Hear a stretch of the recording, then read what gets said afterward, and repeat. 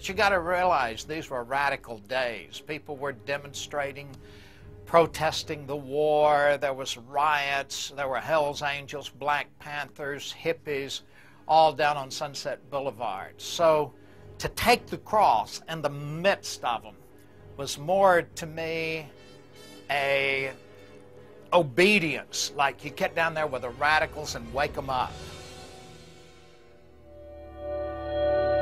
It was 1968, and I was ministering on Sunset Strip in Hollywood. I opened a Jesus coffee house, and I felt the Lord wanted me to put a big cross on the wall. I never dreamed I would carry it, or I wouldn't have made it so big.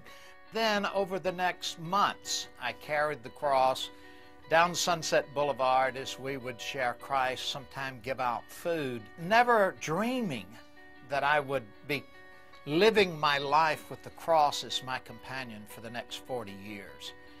But Jesus then called me in 1969 to leave Christmas Day and start walking with the cross across America and then around the world.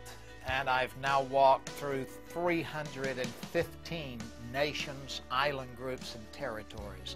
Every sovereign nation, every major island group in the world have been arrested 24 times, have been taken out before a firing squad to be shot, have been in 52 countries at war, jungles, deserts, and Jesus has been there every step.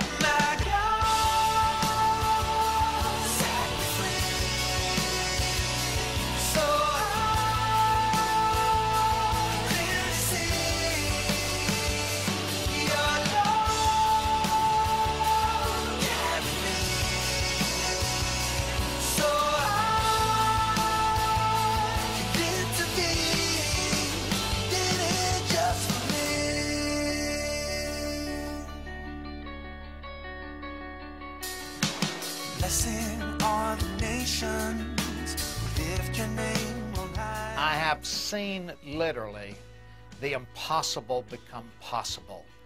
The sovereign work of God, because He determined that the cross would be carried in every nation, and He chose me to walk on that mission.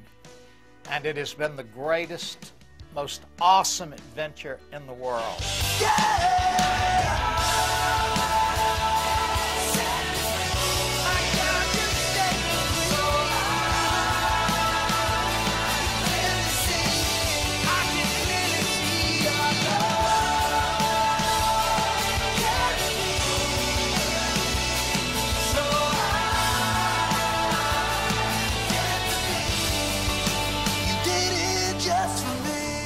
The message of the cross is for people to fall at the foot of the cross and find life, or pick up your cross and follow Jesus and fulfill His destiny for your life.